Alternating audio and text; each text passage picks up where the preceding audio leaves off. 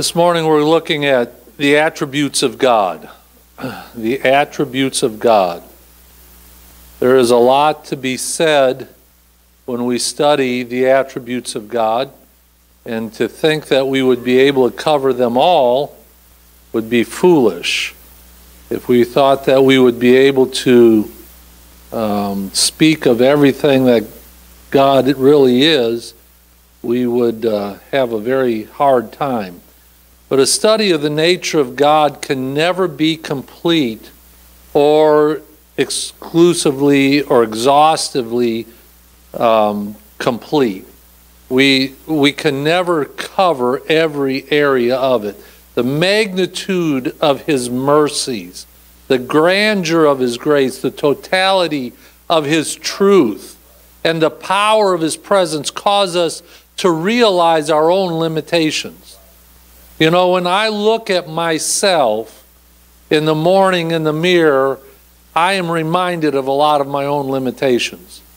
When I get working at my job, I'm reminded of a lot of my own limitations. It's amazing as you get older how your brain doesn't get older in the ideas of what you can do, but your body reminds you that you are limited. And all of a sudden, you're not able to do the things that you used to do. You know, I've been doing some remodeling at the house. And I remember years ago, I used to be a finished carpenter, and I would get in there and down on my knees and putting trim in and everything else, and I'd do it 8, 10, 12 hours a day and have no problems. I'd go home that night and I was fine. Now I do it for a couple hours and I am stiff for 3 days. It is amazing how we bring on the limitations of ourselves. As great as God is, however, He loves us so much that He wants to dwell in our hearts. And we need to remember this. You know, last week or the week before, I said, you know, a lot of times we consider ourselves to be like an ant and God is like our size. And I said how that is, your perspective is way off, because God is so much greater than that. God is everywhere, infilling everything, and we need to remember that, and we'll be covering that this morning. The all-powerful, all-knowing God who created the worlds and fills the space loves us greatly and desires to dwell in our hearts. And when we begin to comprehend this, then we begin to understand exactly who God is. You know, we can get so hung up in this world.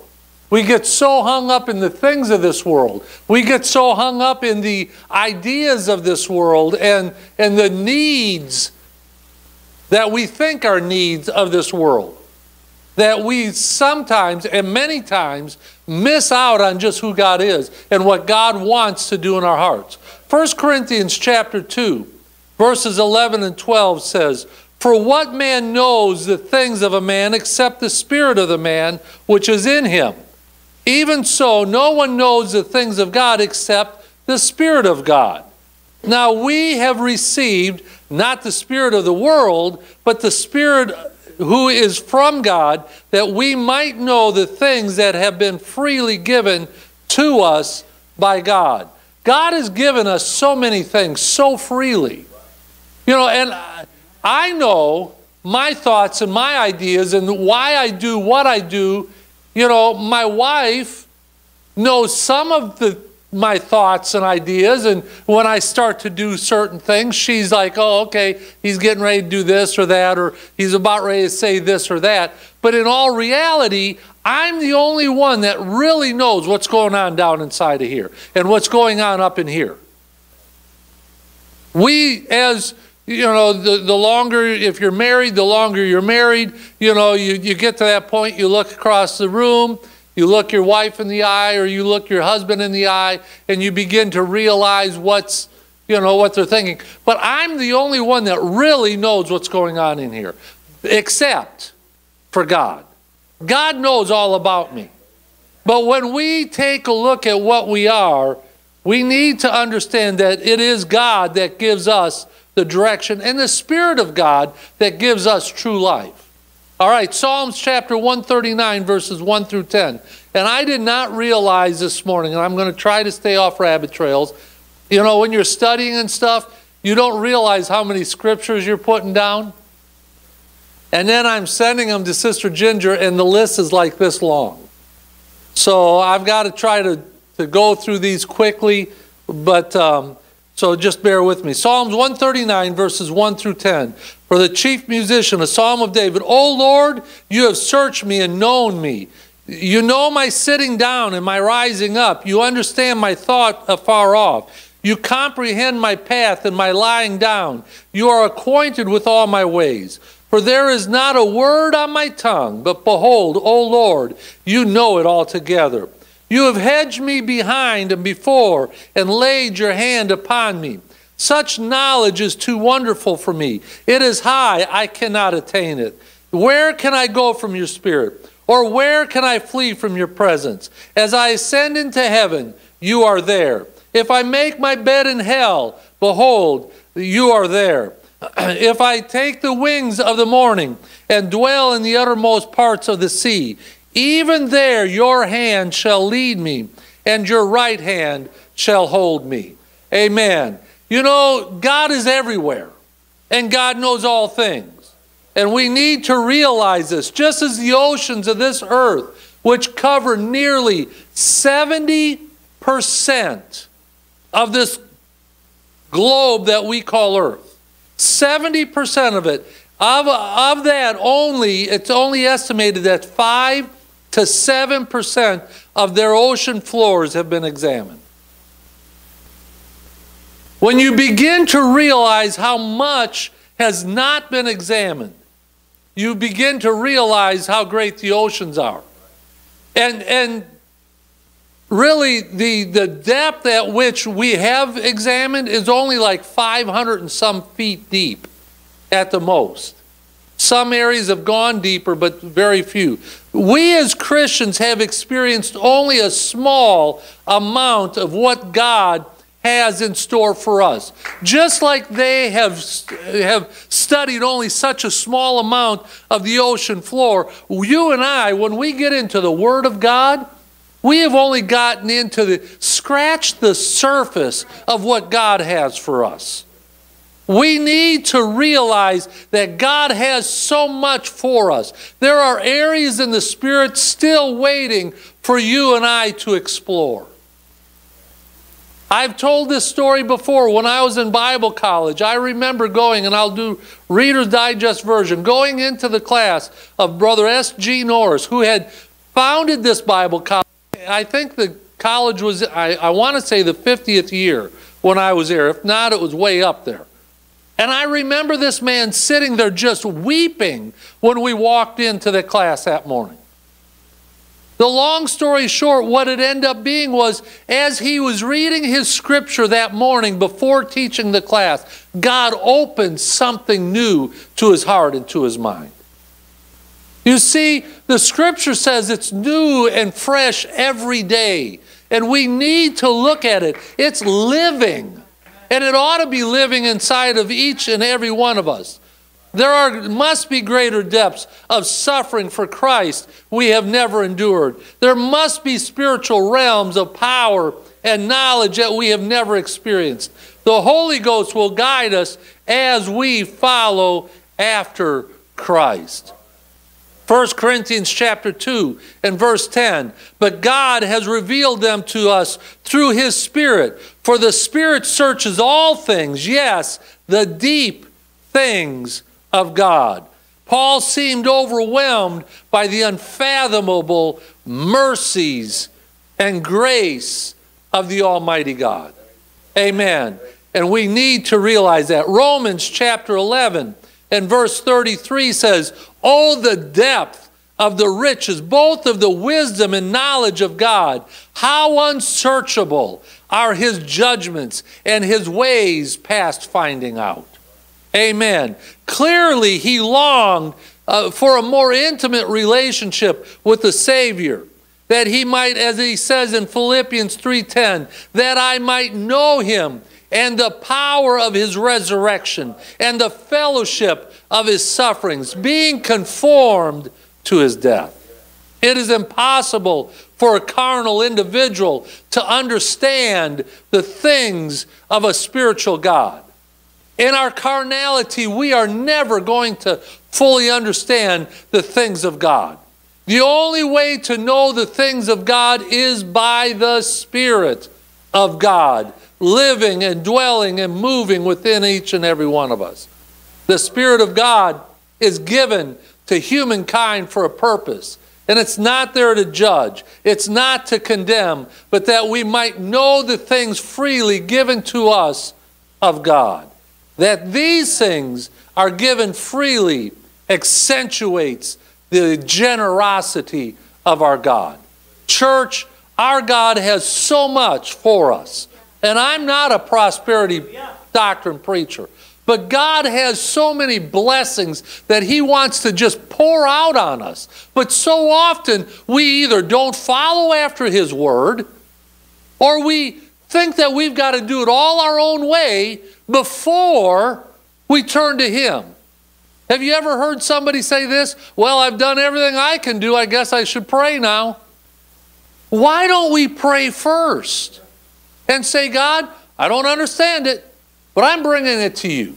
And I'm going to let you have your way in it. I'm going to let you direct me. I'm going to let you push, pull, tug, lift, hold down, whatever you need to do in my life to get me to where I need to be. And God, whatever it is, this is my desire. But God, whatever your desire is, I'm okay with that. You know, that's when God can really begin to work. The first aspect I want to look at is the greatness of God. Psalm chapter 139 depicts three aspects of the Spirit's greatness that we normally refer to as the natural attributes of God. The first one is that he is all-knowing. Let me tell you, he knows everything. He knows the very thoughts and the very intents of your heart. So if you're thinking something and you think you're hiding it, guess what? God knows all about it. David defines the omniscience of God several times in Psalm 139, verses 1 through 6. He says, O Lord, you have known me. You know my sitting down and my rising up. You understand my thought afar off. You are acquainted with all my ways. For there is not a word on my tongue, O Lord, that you know it altogether. Such knowledge is too wonderful for me. It is high, I cannot attain it. The phrases clearly show David's conviction concerning the all-knowing attribute of God. He understood who God was. He understood, God, I can't hide one on you. You know, and believe me, David tried a few times.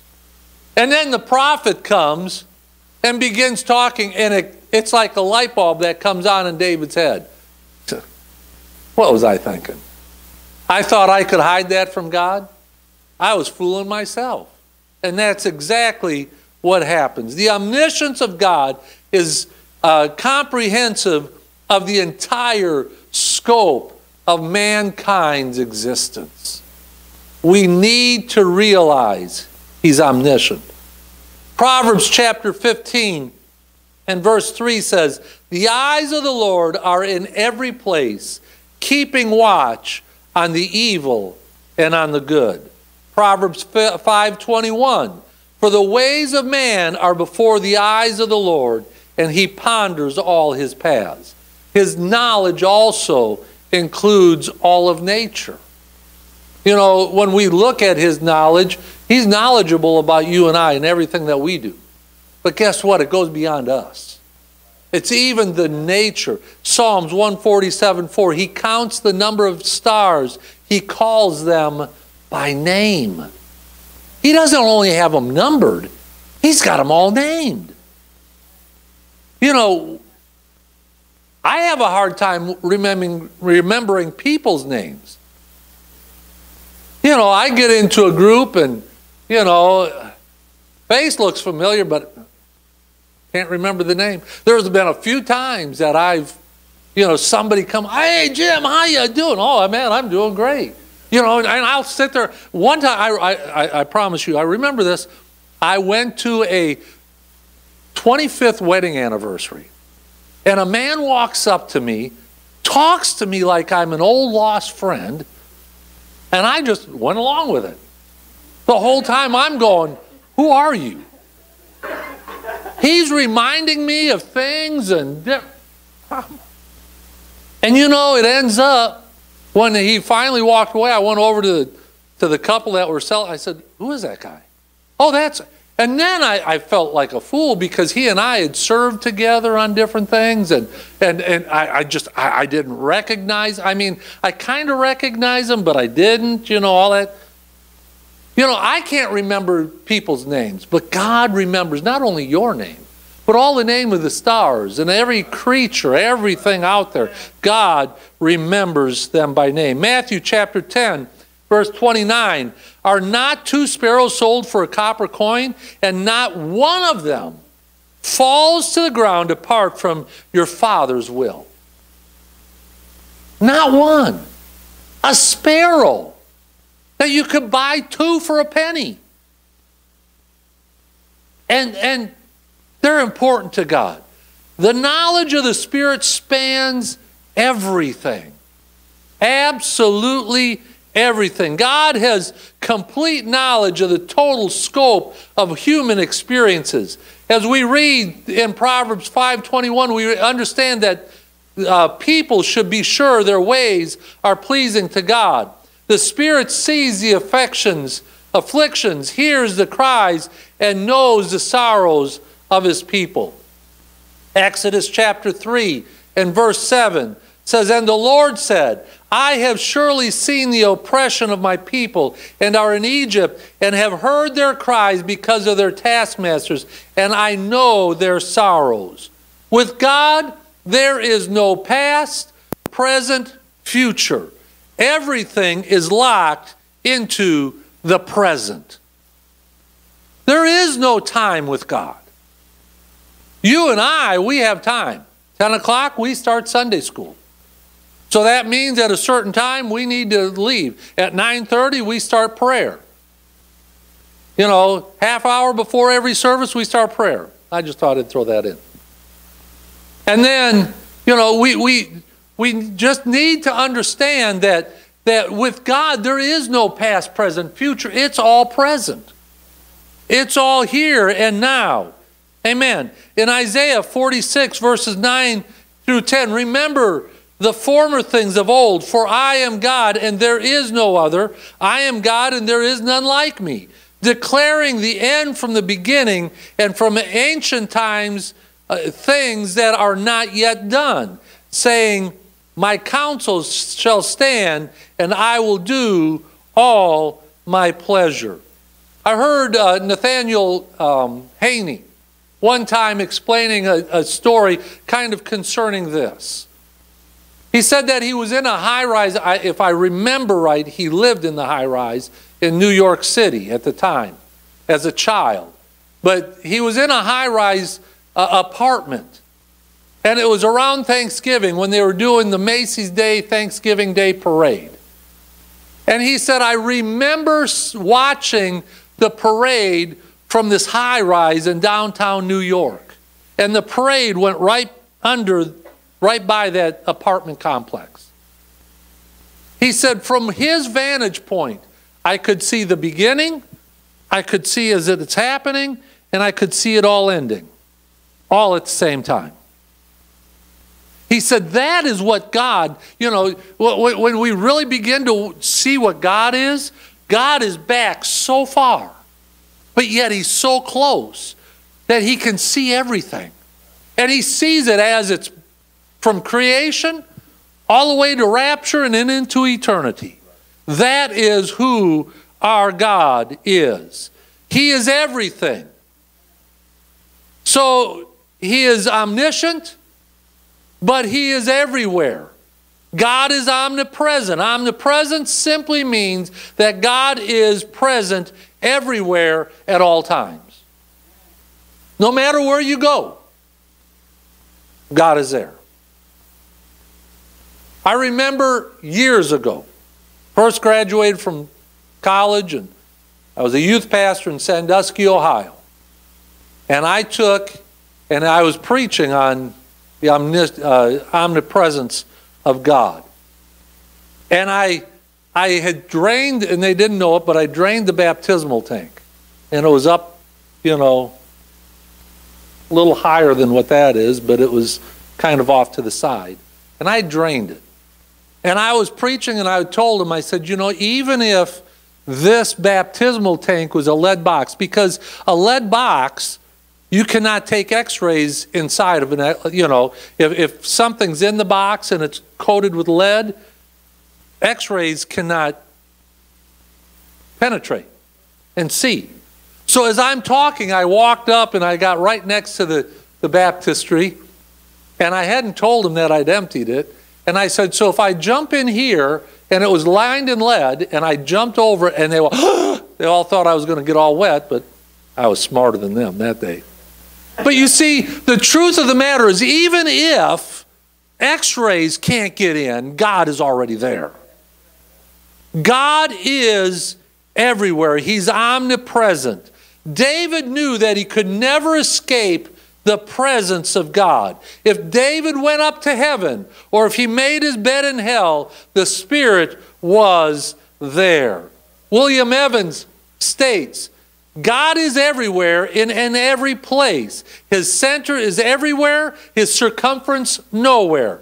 But this presence is a spiritual and not a material presence, yet it is a real presence. Okay? Did I go too fast? I see some of you going, let me read it again. God is everywhere in every place. His center is everywhere. His circumference is nowhere. In other words, there's nothing that gets out to the outer edges of him. His circumference is nowhere. But this presence is a spiritual and not a material presence. Yet it is a real presence. Amen. Jeremiah said it this way in Jeremiah 23 and 24.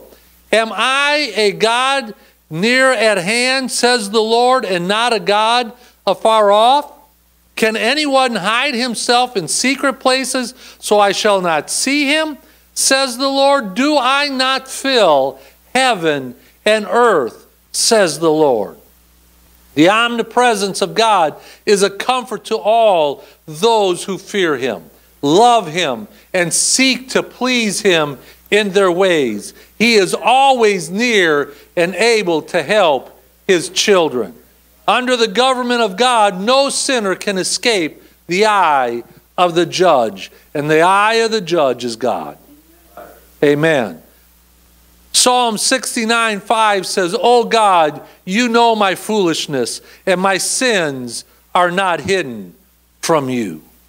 We might be able to hide our sins from somebody else. But I remember growing up, one of my mom's favorite lines, be sure your sins will find you out. You see, we may be able to hide them from somebody else, but God knows all about you, everything you thought, everything you do, everywhere you go, everything you look at, you read, you watch on TV or the computers. God knows it all. You can be completely and totally alone, nobody else around you. But let me tell you something. There is somebody else with you, and that is God. So what you're listening to, he's listening to. What you're watching, he's watching. It's the truth. Amen. The third thing, he is all powerful. God is all-powerful. David said in Psalm 139:10, even there your hand shall lead me, and your right hand shall hold me. That doesn't mean God's just going to scoop down and hold you with his right hand. The right hand, whenever you read about it in the Scripture, means power. It refers to God's strength, his power. And he's saying, your power will hold me.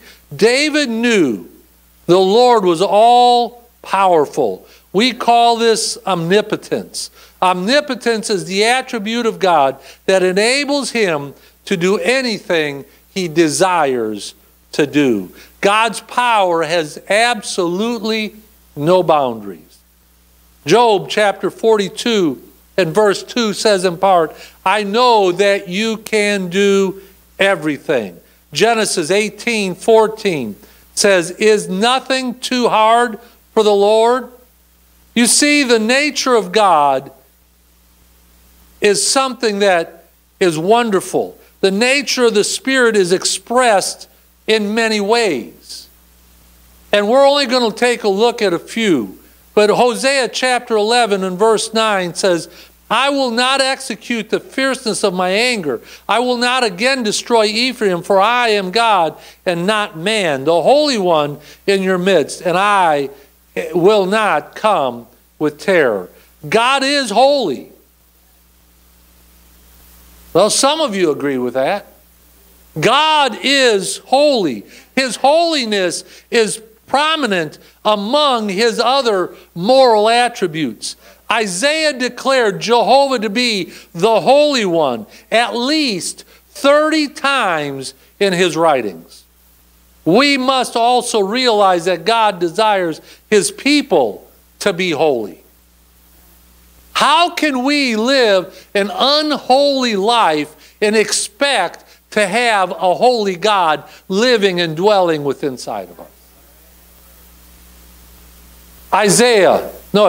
Psalm 99:9 says, exalt the Lord our God and worship at his holy hill, for the Lord our God is holy. Isaiah 57:15, for thus says the high and lofty one, who inhabits eternity, whose name is holy. I dwell in the high and holy place with him who has a contrite and humble spirit, to revive the spirit of the humble and to revive the heart of the contrite ones.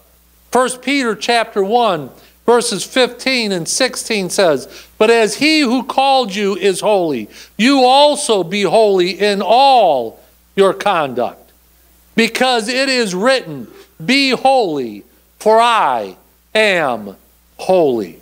Leviticus chapter 11 verse 45, for I am the Lord who brings you up out of the land of Egypt to be your God. You shall therefore be holy, for I am holy.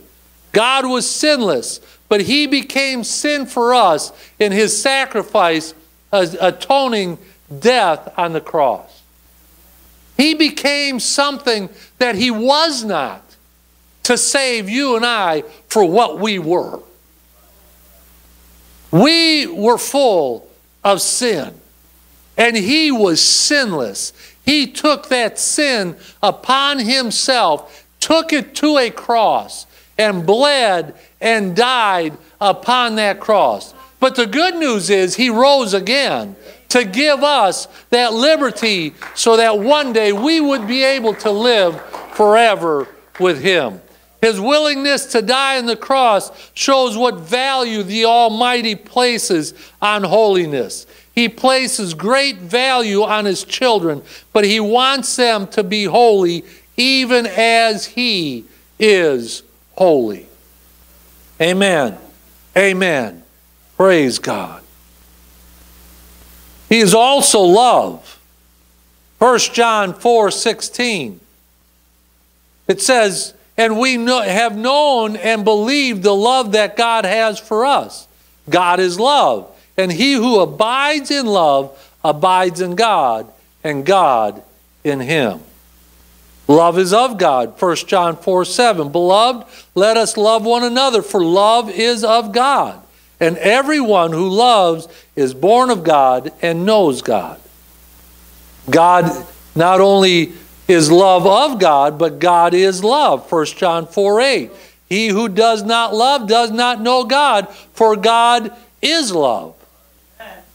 Amen. The world likes to talk about love, but the love they're talking about isn't of God. They don't even comprehend what true love actually is. Amen. 1 John 4:16. And we have known and believed the love that God has for us. God is love, and he who abides in love abides in God, and God in him.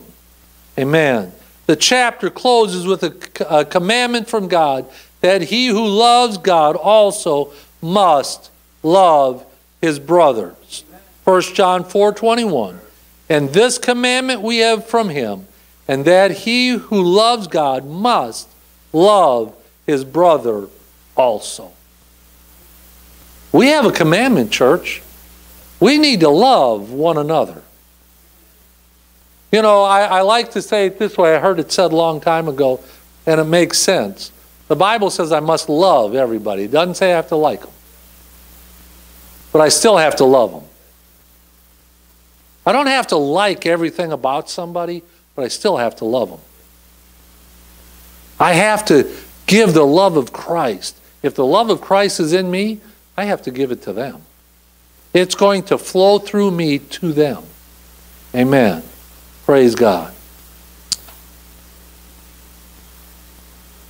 Only in Christianity does the concept God is love fully exist. If you look at every other religion, the God of that religion requires you to do the sacrificing. In Christianity, God loved us so much that he became our sacrifice. And this is a thing that we must understand. The Spirit of God is the supreme experience of love available to mankind. When we compare John 3:16 and 1 John 3:16, we clearly see that God is willing to go farther than human comprehension can even dare to follow. God wants a relationship with us. Why? Because he loves us.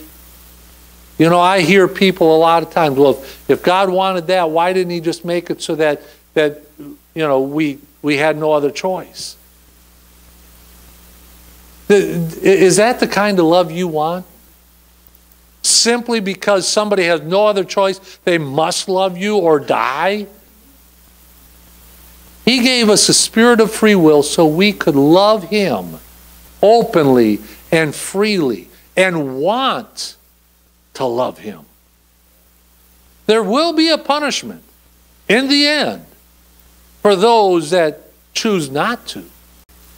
But it will be their choice. And God is, they say, well, why would God send anybody to hell? God's not sending anybody to hell. He came and made it possible so you can live for eternity in heaven. It is our choice. If I'm going to spend my eternity in the smoking area, that's my choice. Because God has already done the work so I don't have to be there. Amen. Amen. Romans chapter 5, verses 6 through 8. For when we were still without strength, in due time Christ died for the ungodly. For scarcely for a righteous man will one die, yet perhaps for a good man someone would even dare to die. But God demonstrates his own love towards us in that while we were still sinners, Christ died for us. We cannot understand, comprehend, or even grasp God's abundant love, but we must be grateful for its reality to us and in us. Amen. He is also truth. John 16:13 says, however, when He, the Spirit of truth, has come, He will guide you in all truth. For He will not speak on His own authority, but whatever He hears, He will speak, and He will tell you things to come.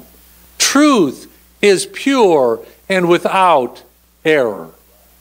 Truth is truth.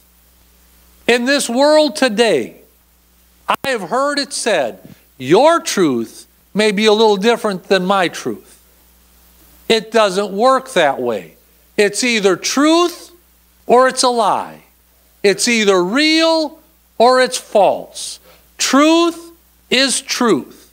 And one, if I'm preaching from the Scripture and it's truth from the Scripture and somebody comes up and says that's not my truth, let me tell you something, their truth is not truth. Their truth is a lie. And we need to understand this. Truth is pure and without error. Amen. There is no changing or shadow of turning with God. In Him is truth. There is no lie. Romans 3:4. Let God be true and every man a liar. And fourth, He is merciful. Oh, I'm so thankful that He is merciful. Amen. Psalms 103 verse 17. But the mercy of the Lord is from everlasting to everlasting on those who fear Him, and His righteousness to children's children. Amen. That's as long as you can think, as far out as you can go. Amen. His mercy endures forever. When David sinned, he found that God's mercy opened the door of repentance and restoration. You can find that in Psalms 51, verses 1 through 19. In all 26 verses of Psalms 136, the psalmist expressed the mercy of God. Each verse contains the phrase, "For His mercy endures forever." And I remember preaching from this portion of Scripture. And I believe it was right here when I was still living in Ohio. And I remember how as I was preaching it, the Spirit of God just began to fall. And I could just imagine as David was writing Psalms 136, and just the Spirit of God began to dwell up inside of him. And at the end of each verse, he'd just write, "For His mercy endures forever." His mercy endures forever. And he's probably thinking, I don't deserve this, but His mercy endures forever. We need to understand that the mercies of God endures forever. The mercy of God was not an afterthought, but its refrain dominates the thoughts that precede it. God's mercy is an all-consuming thought that prompts praise and gratitude from His people. You and I, when we begin to think about the mercies of God, we ought to begin to praise Him. We ought to begin to worship Him and just begin to think, God, You did this for me. If nobody else wants to accept it, God, I want to accept it. I want to take Your mercies. I want to believe in Your mercies because, God, You did it for me. Amen. God's mercy is an all-consuming thought that prompts praise and gratitude from His people. Psalms 136:26. Oh, give thanks to the God of heaven, for His mercies endure forever. David never tired of acknowledging the mercies of God. Psalms 86:15. But You, O Lord, are a God full of compassion and gracious, long-suffering, and abundant in mercy and truth. Amen. The mercy of God is pure and holy. God's intent in mercy is not to protect the sinner, but to forgive the repentant sinner. His mercy is there. And as we come to Him in a spirit of repentance, His mercy just washes our sins away. He just wipes them out. And I love the way the Scripture says He puts it as far as the east is from the west. Now, if you don't understand that concept, let me explain it to you like this. He didn't say He put it as far as the north is from the south. Because if I leave here and I start heading north, there is going to come a point in my journey where all of a sudden I'm going to be heading south. Once I hit that North Pole and I keep going in the same direction, I'm now heading south. Because north and south meet each other. But east and west never meet. If I leave here and I start heading west, I can go all the way around this globe. And when I end up right back here, I've only headed west. I've never turned around. So they never meet. So as far as the east is from the west, guess what? It doesn't stop. And there is the beauty of all of what God wants to do. Isaiah chapter 55 and verse 7 says, "Let the wicked forsake his way, and the unrighteous man his thoughts. Let him return to the Lord, and He will have mercy on him, and to our God, for He will abundantly," did you hear that? Abundantly pardon. Amen. He's just going to keep pouring pardon and mercy on us as we continue to seek Him. Amen. Then I look at some of the manifestations of God. The Spirit of God makes Himself known in numerous ways. Here are 4 ways that God has made Himself known. The first one is as Creator. Genesis 1:1. In the beginning, God. I love this verse. It sets the whole foundation of the Scripture. In the beginning, God. You could just stop right there. And you could preach, you could live a victorious life right there. In the beginning, God created the heavens and the earth. One of the very first ways the Spirit of God manifested Himself in our known world was as its creator. As creator, He brought all things into existence. Genesis 1:2 says in part, "And the Spirit of God was hovering over the face of the waters." We stand amazed at the things God created. How much more awestruck should we be in the very presence of the Creator? When we come into the very presence of the Creator, we ought to be awestruck. You know, I have seen people, I've grown up in this. I've seen other people that have grown up in this, and they get an arrogant spirit. And they think that because they were born and raised in this, that somehow they have earned extra brownie points with God. Let me tell you something. We were all, every one of us, born into sin. And it was because of God and all that God has done for us. Just that I can repent and I can live this life. So when I come in the presence of my Creator, oh God, I love you, Jesus. God, you have done so much for me. We have no life except that He gives it. We have no existence except that He brings us into being. The second one is the Word. John 1, verses 1 through 3. In the beginning was the Word, and the Word was with God, and the Word was God. He was in the beginning with God. All things were made through Him, and without Him nothing was made that was made. Jump down to verse 14. And the Word became flesh and dwelt among us, and we beheld his glory, the glory of the only begotten of the Father, full of grace and truth. As the Word, the Creator, became flesh and dwelt among us, his created beings. He dwelt among us, his created being. Amen. John chapter 1, verse 15. John bore witness of him and cried out, saying, "This was he of whom I said, he who comes after me is preferred before me, for he was before me." Now, John was born before Jesus, okay, in the flesh. As the Spirit, Jesus, however, was eternal. And this is what John was speaking of.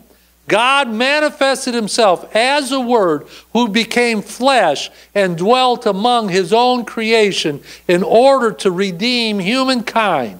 His love is the reason for this manifestation. He loved us so much that he came to redeem us. To redeem us, he lived righteously, suffered death, and took the keys of death, hell, and the grave from the evil hands that held them, then rose on the third day. He was willing to do all of this because of his great love for his entire creation. Amen. The third one is, he is the Comforter. A sample of scriptures from the Gospel of John reveals the promises of Jesus Christ concerning the Holy Spirit coming into our lives. And I'm going to go through these quickly, so if you're trying to write them down, just write the reference and look them up later. John 14:6, Jesus said to him, "I am the way, the truth, and the life. No man comes to the Father except through me." 14 verses 16 through 18, "And I will pray the Father, and he will give you another helper, that he may," let me get my glasses on, "that he may abide with you forever.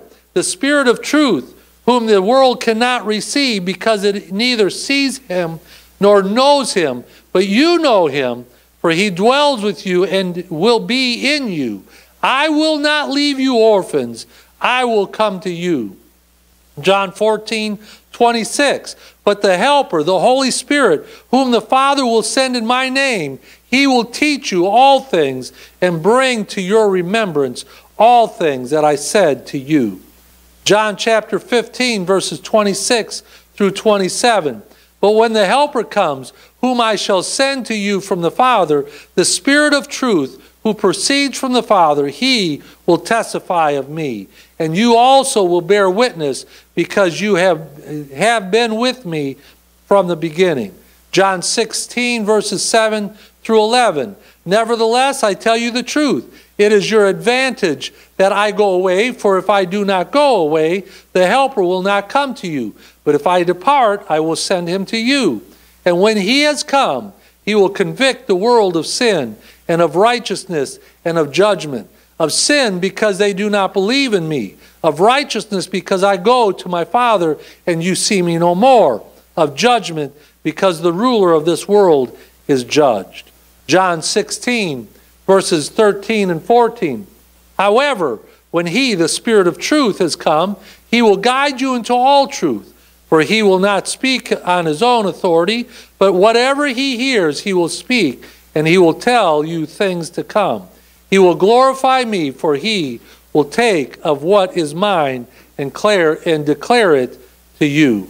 You see, studying these verses from the book of John will help us to better understand the identity, the source, and the purpose of the Comforter.